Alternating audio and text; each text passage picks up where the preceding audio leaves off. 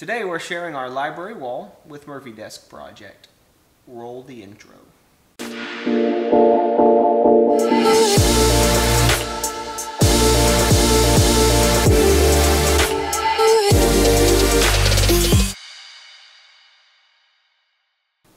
So if this is your first time visiting our channel, I will link below down there, and then at the end some other videos of ours to watch and check out. And as always, subscribe if you want to keep in touch with what we got going on and catch up with future videos.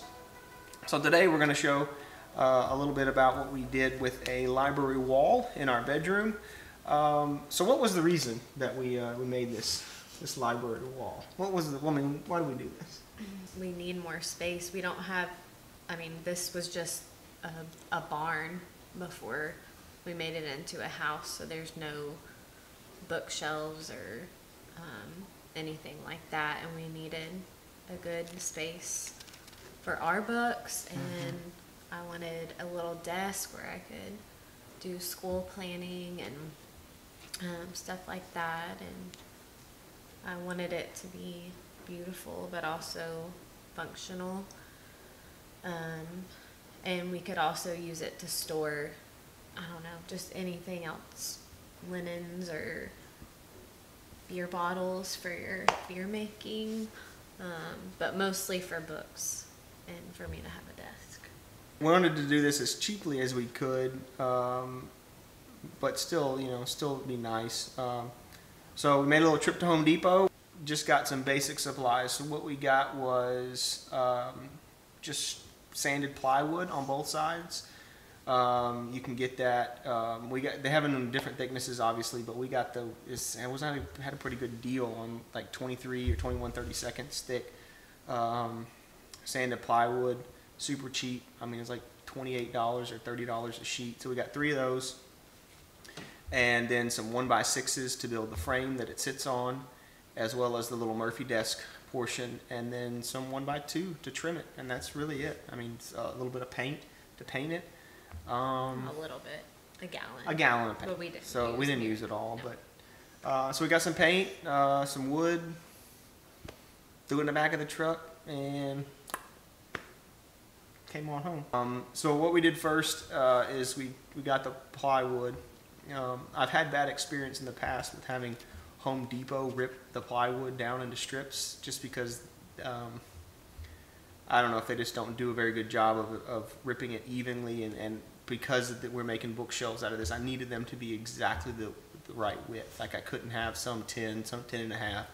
Like they all had to be 10 inches wide. So I ripped them here with a rip fence, just a standard kind of a cheapo rip fence that you clamp down.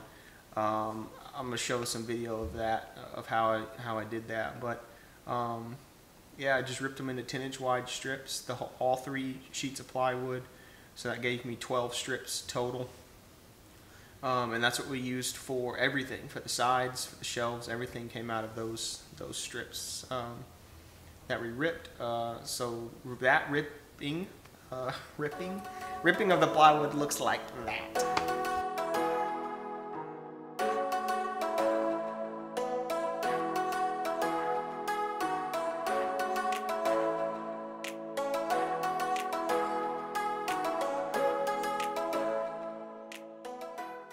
Alright, so yeah, after we got them all ripped out and into strips, this next step is obviously not necessary, but it's something that I wanted to do, in that I routed slots in the sides to accept the shelves. Last time I built another bookcase, and I'll show you some images or videos of that in our hallway. I had trouble. I did not slot or route grooves for the shelves in the sides, and I had trouble getting the shelves aligned right and getting them the spacing all even and everything. It just ended up being kind of a hassle. So this one I was determined to put slots in the sides just to make the whole assembly process much smoother. So I built a jig that you'll see on the screen. That allowed me to run the router down the width of the shelf side, that kept the spacing even and kept them square with the edges. I mean, as you can see, it's nothing fancy. It's 3 pieces of wood that I just measured the widths to match the width of the shelf that I wanted, subtracting the distance from the edge of the router to the actual bit. And then that's it. I just ran that down and then moved the jig over to the slot, and then ran another one, moved it over to the next slot, and just went all the way down. So I did that on all four sides. And then also for the little smaller section that became the little Murphy desk and the shelf. So it was a total of 6 boards, 4 long, 2 short, that got those routed slots in them. So after that, after the slots were all routed, we sanded them down just a little bit, and then we assembled it. I mean, we just started putting it all together. During the assembly process, I got to get something real quick. Don't go anywhere. Back. So during the assembly process, I've had this guy for a long time. This is a Kreg pocket hole jig. I got it, I don't know, a couple years ago. I think I saw it online, or maybe like an episode of This Old House or something. I don't know, but dudes, I'm telling you, this thing is like the coolest lifesaver ever. It makes the easiest, best joints. I mean, especially for bookshelves. But I've done shelves in the kids' bedroom with it, another bookcase. I mean, anything and everything I've ever jointed, I feel like I pull this thing out because it's so easy. It's so easy to, you just clamp it in place. And there's plenty of videos. I'll link a link to this below from Amazon, and then maybe I'll find a tutorial video that I can link also that shows you how to use it. But so anyway, worth grabbing, worth picking up. It'll make your life a lot easier. So that's what we used for the assembly process. I put pocket holes on the sides to make the frame, and then pocket holes on the bottom sides of the shelves, and that got attached. So built the frame, and then just slid the shelves into the grooves and assembled it. So that looks like this.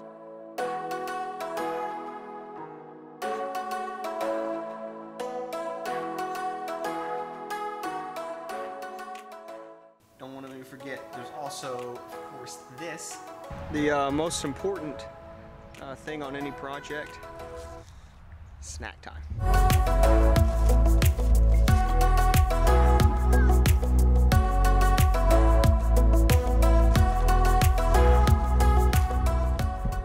You gotta have snacks while you're working, so thank you, babe, for that. Appreciate you. So yeah, so we assembled it, we sanded it, ran into some issues. There's a beam, you'll see at the final video, there's a beam in our room, like a wood beam on the corner, so we had to like notch the boards to get around that beam. But you know, small little things. We cut it a little bit close on the installation. We measured, because of the spot it's going in, like it was a pretty tight fit. If you're trimming it afterwards, you know, if like this is something you actually do, you know, whatever. If you're trimming it afterwards, you don't have to cut it so close on the width, you know, because your trim is going to hide any little gap that might be. So go on the narrow side, and don't make it so wide. I mean, we had like a 90-inch space or something, and I made the shelf like 89 and 7/8 or something. I mean, like it was like, ew, too close. So anyway, so yeah, you give yourself some space. If you're trimming it, the trim's going to hide the gaps. So yeah, take it from me, it'll save you a lot of time and a lot of headaches if you just make sure you cover yourself, give yourself a 1/4 of an inch at least, so you don't have to run into that headaches. So we sanded it, and that's it. We installed it. So I built a little frame out of 1x6s because we have about 5.5 inches baseboards. So I had to get up above that so it sit flush against the wall. So a 1x6 actually was like perfect because our baseboard's like just under 5.5. So a 1x6 is 5.5. So it was like perfect. So I made a little frame out of 1x6s, and that's what the shelves actually sat on. So I bolted the 1x6s, screwed them to the baseboards, make sure all that was level, and then just install them, set the cabinets on top, and that looks like this.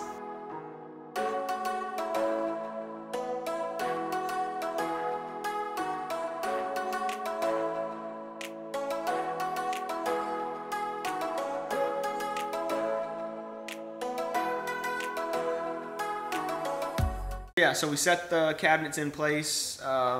First cabinet on the left side went in, bolted it to the wall. Then the little Murphy desk, suspended section went in, bolted it to that one. Put the corner in. Again, had some issues with fitting it in, so we had to kind of squeeze it. But that went in. It got bolted to the wall and bolted to the center section. So everything is like stuck to the wall, and everything, of course, is bolted to the base too. So again, if this is something you're going to do, I cannot stress enough the importance of making sure that it is secured to the wall. The last thing you want to do is have this nice bookshelf that you built that you stuck to the wall, and then it's like comes tumbling down. So safety, be safe, make sure you're getting into studs, make sure that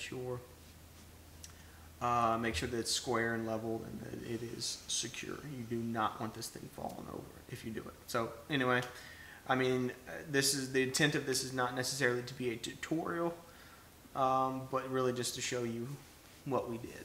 So like, I am not a professional in any way, so I'm not telling you, no.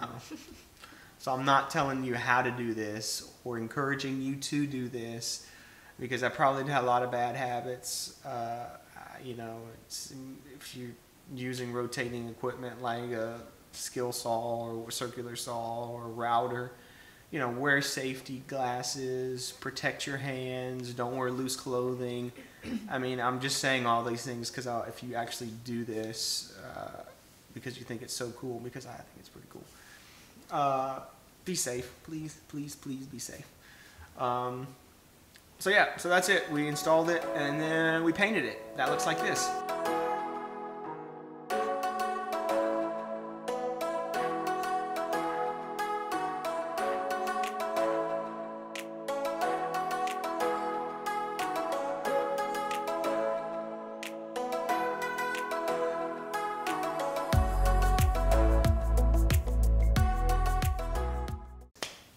So why did you choose green as the paint?